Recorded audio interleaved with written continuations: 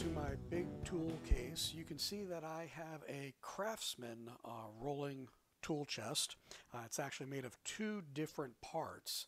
I've got the, call it the smaller box here, and then the roller below.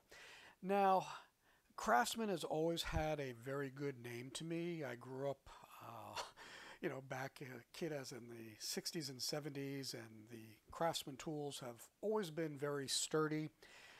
But of late, unfortunately, that is not necessarily the case. I was a little bit disappointed in the quality of this. It came to me dented. It had a number of issues, and I found that the steel was not as thick as I had expected. Now you can go to Harbor Freight, and I forgot the name of the brand that they have there. It's US something. And for actually a less price, you probably get an equivalent type of unit like this. Now this says that it's proudly made in the USA with global materials. So in other words, it's really not totally American. I am on a push to buy American as best as possible. But let's move on. We'll talk about specific tools for the beginners. Now, tools they're an addiction. You're going to start with a small set and you're going to say, oh, I've got to buy this. Oh, I've got to buy that. Now, I'm not going to recommend a specific brand of tools, though what I would recommend is that you get a tool set that has a lifetime guarantee. For example, yes, Craftsman does have a lifetime guarantee, but at times it can be very difficult to actually replace the items that are broken. Going to Harbor Freight, they have the Pittsburgh brand, for example. That has a lifetime guarantee, and my understanding is you walk into one of their stores with a broken item that has a lifetime guarantee, and they're going to swap it out pretty quickly. Of course, you've got your big brands. I actually like DEWALT. There's a number of other ones. You've got the ones that are for professionals.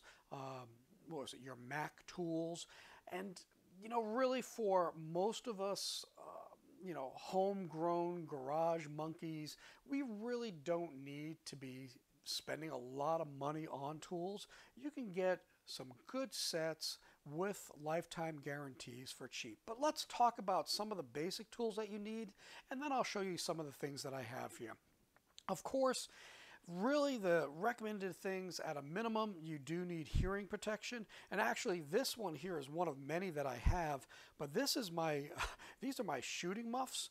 And what I like about these, number one, is it has not a transmitter, but it has a receiver in this so that I can actually hear people and then it will cut out the loud sounds. But most importantly, it has a jack here for my cell phone, so I can be listening to music at the same time, and it works real well. And needless to say, eye protection, there you go. If you don't need to wear glasses with a prescription, definitely get a decent pair that wraps around the eyes. If you get some that have the shields, that's just as well. Here are the ones that I generally wear. These are bifocal, and I'm going to get the shields that go on the side of these when I'm doing some heavy-duty cutting. Nitrile gloves, please.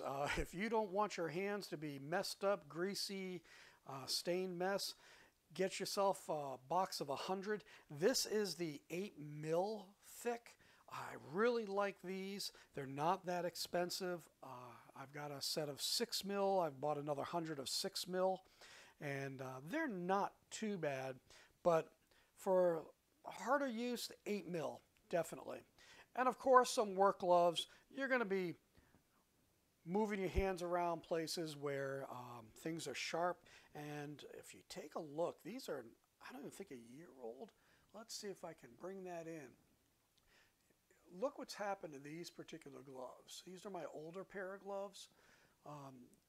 Imagine if this were your fingers. So these are the minimal things that I would recommend that you get in your tool case. Now, I like to do a little bit of work on top of the tool case here. It is nice and handy for doing light work and stuff like that. So I do have some protection. What was nice is that this rubber mat came with this set, and every single drawer happens to have this this rubber mat. So let's look at the top, and as you can see, what I have done, I don't know if it's going to be in focus, but I have a label maker. So this one says pliers, crescents, and cross cutters, but there's a lot more in it than that. I do keep my keys for my tractor, my storage shed out back, but I do have a number of things in here. And these were acquired over the years, so there's a mismatch of things. Some of it is just the generic, here's a Sears crescent wrench, an adjustable crescent wrench, and I've got quite a number of crescent wrenches of different sizes. And again, these are acquired over the years. You'll just pick some up. These are alloy steel, not super durable, but for what I do, I don't need a lot. This is actually small. Oops, I've got something still in the jaws of this one. Did a little work here. So we got ourselves one of these, and this is something I inherited from my father. And again, different pliers. Cobalt I actually like. I had acquired this just to see. I've never had a Cobalt before, and I've been told that Cobalt is actually a very good name brand. This is just some generic Chinese made, as I call, made out of Chinesium. Got a tape measure here. Here's a tire gauge. So some miscellaneous stuff. Some cross cutters. I use the old term dikes, so it gets pretty offensive. And of course some needle nose pliers, some hemostats, more needle nose pliers. And then I do keep my Black & Decker drill screw set in here as well. So that's what I keep in the top. We're going to move down now, and let's take a look at the screwdriver drawer. And as you can see, I have an assortment of screwdrivers. I've got the Phillips head, different sizes, all the way down to smaller, even teeny tiny. I keep my Loctite in here as well. Very important. Always have some Loctite handy. I used it twice yesterday, securing my my shifter knob, and being that I have a camera on my mirror in my Mustang, that is weighing it down a little bit. So I'm trying to figure out how to keep my mirror from going. All right. Now, here's two interesting items. I actually inherited these from my father, from his tool case. Nice little pick. Let's see if I can get that where you can see it. Nice little pick. This comes in handy on a lot of things. And this I really like. This is a magnet, and it's extendable. So you get that screw that falls. Well, you just pull this puppy out and you can get it with little issue. There you go. And this I inherited from my father too. I always loved it as a kid. I wish I could find the one that was a Phillips, but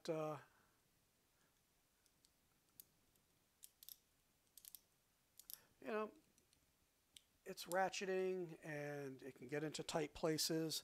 Love to find out where I can get some more of those. I think I've seen them. I've just been too lazy to buy more. I've got plans for other things. So a lot of different screwdrivers in here, and different sizes, a few back there that are really big. Now you're going to find that some of the tools are made out of, if I pronounce it right, it's chrome vanadium, something like that.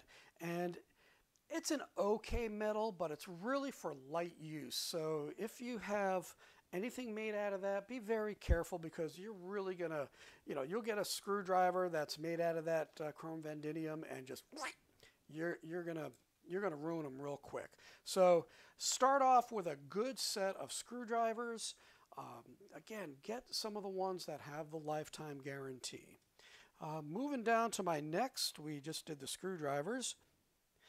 This is going to be my brushes, files, trim tools. And just a lot of different things in this one here. You can see the trim tools. I actually got a trim tool set that also included all the clips, and I'll show you the clips down below. But I have my files, trim tool remover, I have brushes. Brushes come in handy, wire brushes, scissors. These particular rollers here, this is what I use to put the sound pad under my rug. It was the sound and heat insulation, and so I bought those, and you know, really it was a one-off thing. If I ever do another car, I do have them, but who knows. A couple of the things I inherited from my dad. Here's an awl. I mean, look how worn that is from use, but it's just holding out. I'm trying to see what brand it is. It's made in the USA. No, it's a Stanley, but this thing has to be at least, if not 40 years, 50 years old. Now this is really cool. This is probably at least 40 years old. Here's some micrometers, and this still works. This is something that you really don't need just this yet unless you do some fine work. Again, this is some of the things I inherited from my dad. And here you go. You know, another thing that I inherited from my father. You know, good for measuring. This was actually made in Germany. You want something accurate? Get it made in Germany. That's some good product there. And I've got some various cutters in here, pens and stuff like that. So another cheap tape measure made in China. If that breaks, who cares? I think I got that for free. Now, one thing that I do recommend is when you're looking for tools, sure, you can buy them new, but I would go around to the different yard sales, especially ones, what do they call them? Some estate sales. You get the estate sales, and these folks that have passed on are older, and they'll have some of the older tools. They'll have those Craftsman that were made 100% in the United States, and you'll get them really, really inexpensively. Moving on down, this is my fun drawer here. So I've got some Velcro straps of different colors. You can always use Velcro straps. You know, here's some tie wraps, a couple OBD readers, different types of tape, black tape, double sticky tape. This is the, not nylon tape, but the tape that you use for pipe. So this is the PTFE thread tape. I've got a couple of those. Multimeter, very handy to have a multimeter. This one is not very expensive. I think I paid, I don't know, $15 or $20 for this. I don't use them that super often, but you know, you can always get a fluke meter and pay hundreds if not thousands of dollars, but for what we do as garage mechanics, that'll do the trick. Now, I told you about the trim tools.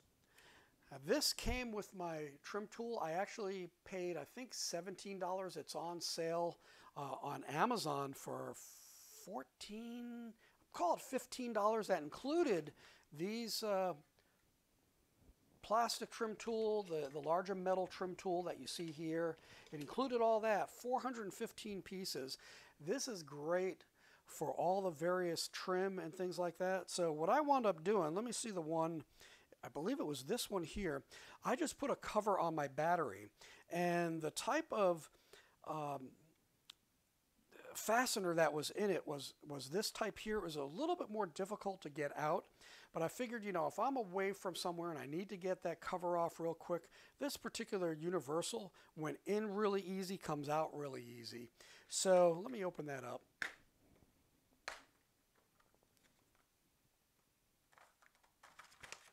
So you can see all the various pieces of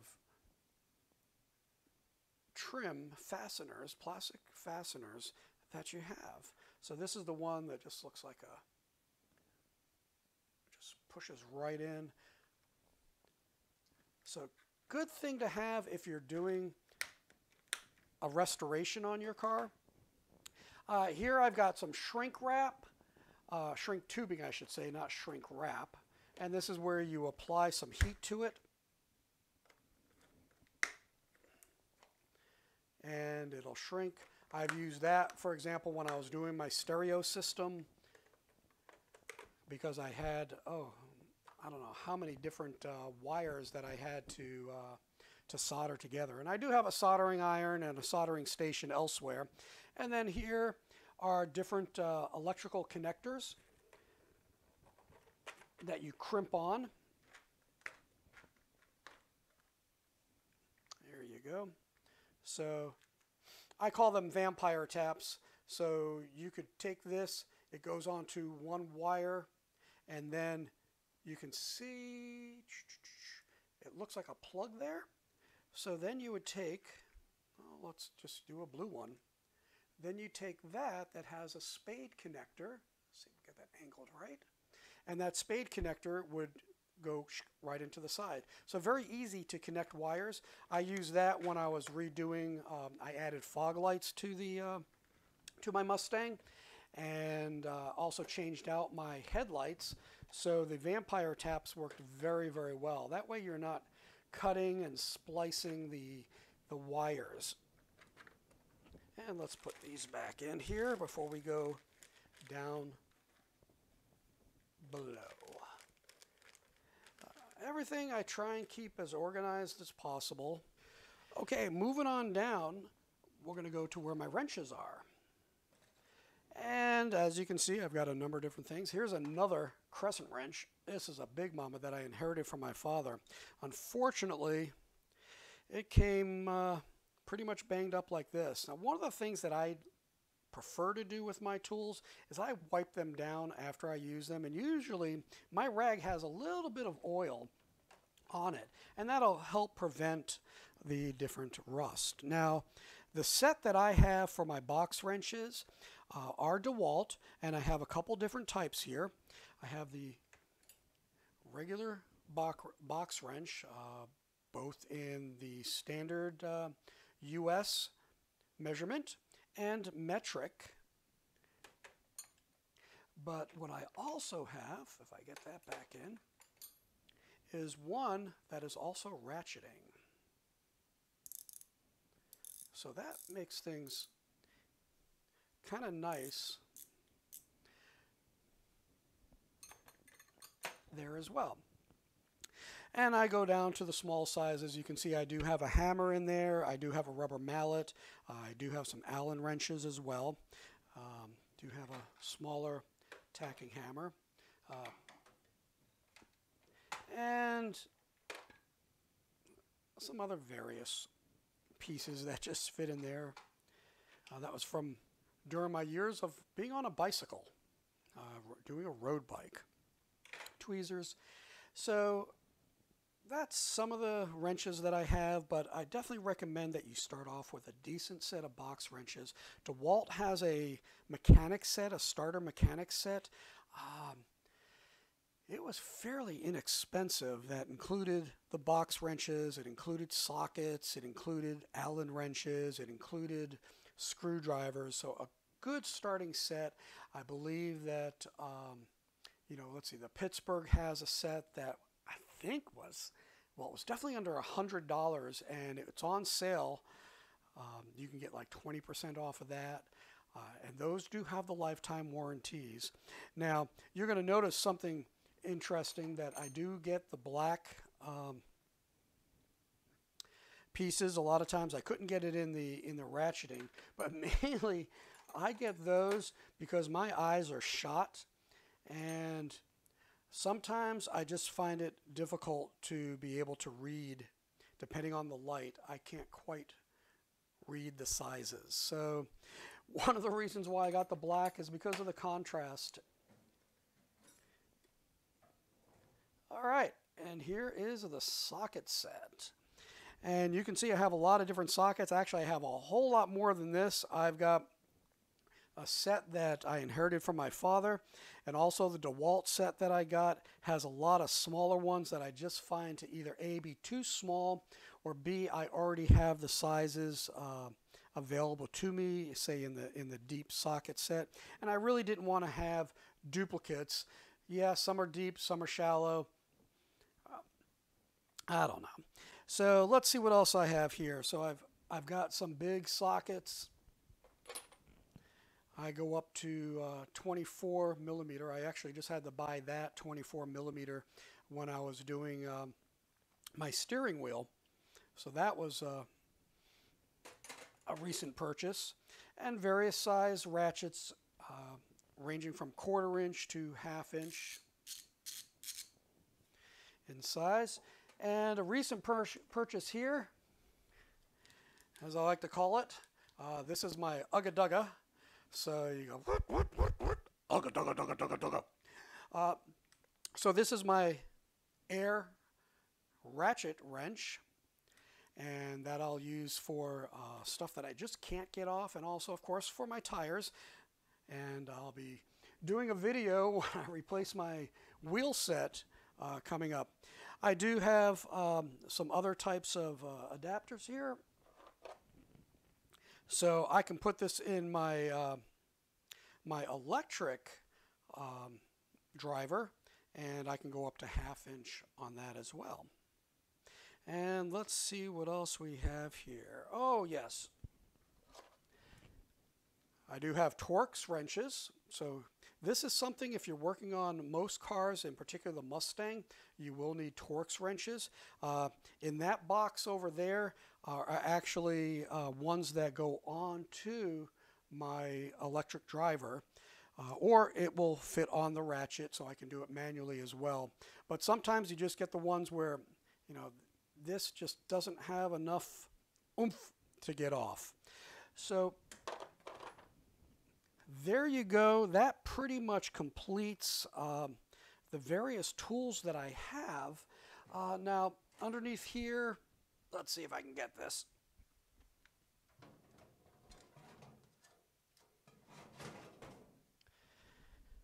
Oh, let's bring this down a little bit. This is my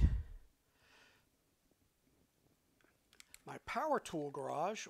Pardon me, I'm going to lift this off. Come on down. So here are some of my power tools. As you can see here, I do have the standard drill and screwdriver, electric impact wrench, and I've got a sander. I've got a circular saw in here, back there, angle grinder, and I think a Sawzall. Yes, a Sawzall is back there. I don't know if you can see the Sawzall back there. I happen to like Ryobi products. I actually got these fairly inexpensively. They were a return. I got them on Amazon. They were refurbished, and I've had them for, I think 3 or 4 years now, and have done very well with it. So let's move up here. A couple more things. Here is my detail bag, and as you can see, I'm big on labeling things, so I can just pick this bag up. I can take it anywhere, and you know, I've got scrub brushes, I've got sponges back here, some smaller. So this is when I do a cars and coffee or something like that, some new car smell, so make everything smell nice, leather scent. So if anybody needs a hand, I've got that there. I do keep my microfibers in a little tray over here as well. Now, what I also have, let me bring this up a little bit. This is my charger for the battery. I tend to be stupid a lot of times, keep the doors open and drain my battery. I usually forget to disconnect my battery. So I have the battery charger. It's nice as a tender, and I got a very long amount of wire, so that goes right to the automobile behind me. And then This is a vacuum. This is a Metro Vac, made in the USA. Funny thing is, it does have pretty good suction, but I still find that my shop vac I use most of the time. That's on the other side of my garage as well. And as soon as I pull my car in, I get the shop vac, turn it on, and just clean out my car every single time. I do have 50 feet of hose here, and I put it on a holder for a garden hose. So I actually can just pull a car up outside of my garage and vacuum the inside and have plenty of room. So that is really the main tools that I have. I do have a drill press behind the scenes, and I've got many other tools that I've acquired over the years. And you figure I've been acquiring tools for, well, geez, at least 30, 40 years. So I got some good stuff here, and I'm sure I'm going to build more. Actually, I've got a few more tools coming in for my air system, and I'll go over what I have for my air system in a little bit. That'll be another video. But other than that, you know, take your time, get some decent tools that you can have for a lifetime, and you know, you're just going to have fun doing your own work, not only on your car, but if you purchase a home, you'll be able to just do easy work on your home. And these tools, if you play the game right, will actually pay you back many times over. So take care of your tools, treat them with respect. They will treat you with respect. I know that sounds really strange to say, but it's very true. And with that, hey, make it a great day. May the Lord richly bless you. And let's just wrench together, and we're going to share some blood, sweat, and gears.